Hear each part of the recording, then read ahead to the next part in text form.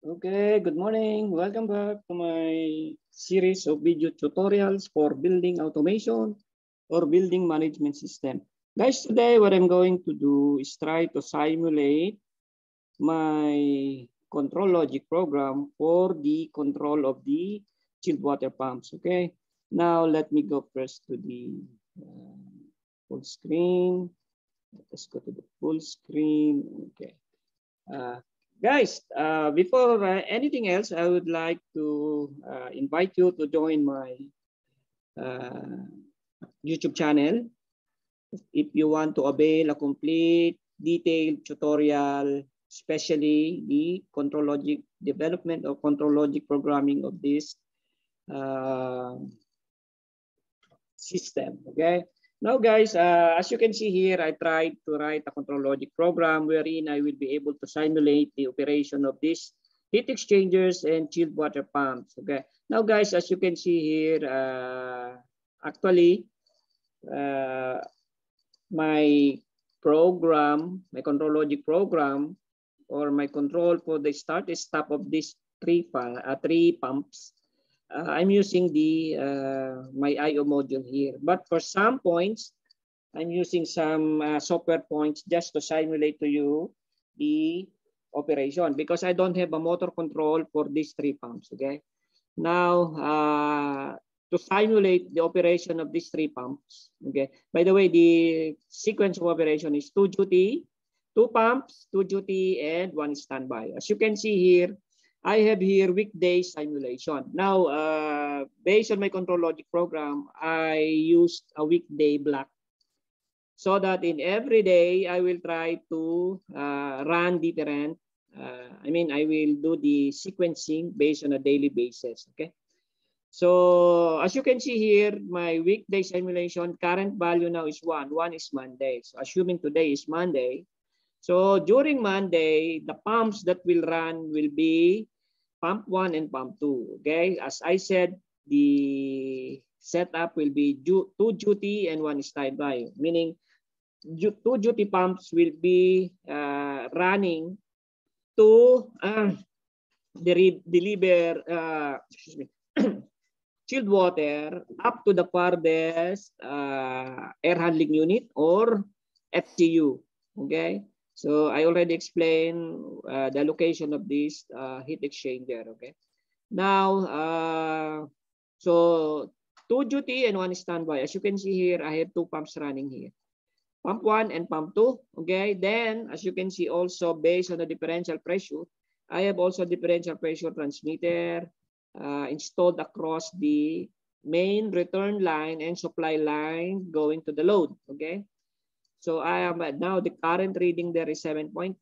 Then my control logic program will try to maintain speed reference for both pumps running. Okay, as you can see here, the speed reference is 36.2%. Okay, so that will be percent or 36% of the full RPM of the motor. Okay, now as you can see, it is trying to slow down because my differential pressure is way above the set point. Okay, so it will try to at least maintain the differential pressure reading as much as possible, the same with the set point. Okay, so that will be our control.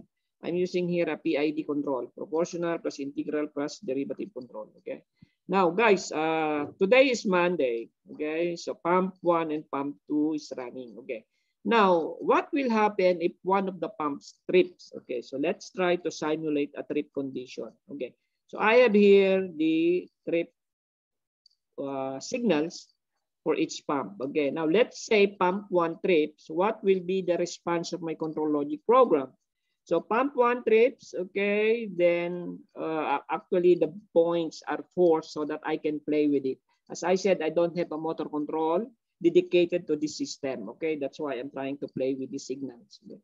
So this is one way of checking your control logic program.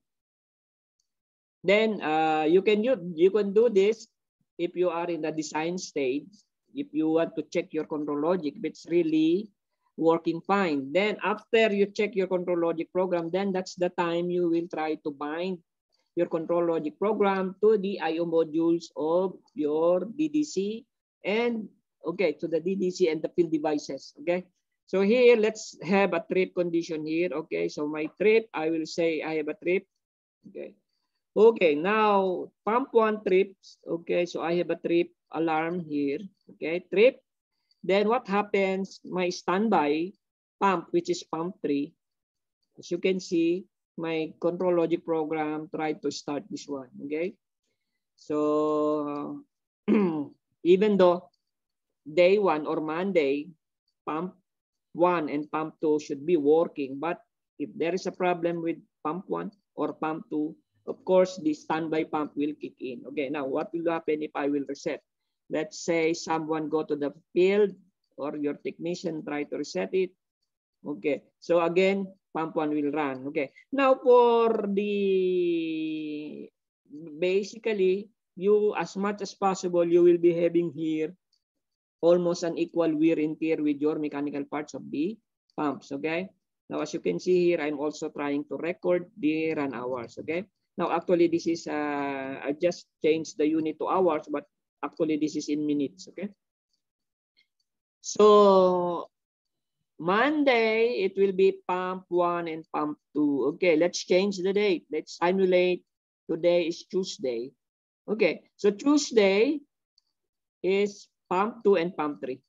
Okay, so pump 2 and pump 3. Likewise, if there will be problem in one pump, of course, our standby pump, which is pump 1, should kick in. Okay, so let's just try to simulate the changing of days. Okay, now let's say it is Wednesday. Okay, so Wednesday, it will be pump 1 and pump 3. Okay, then Thursday, it will be pump 2 and pump 3.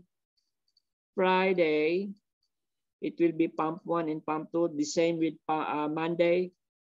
Then Saturday, it will be pump 2 and pump 3.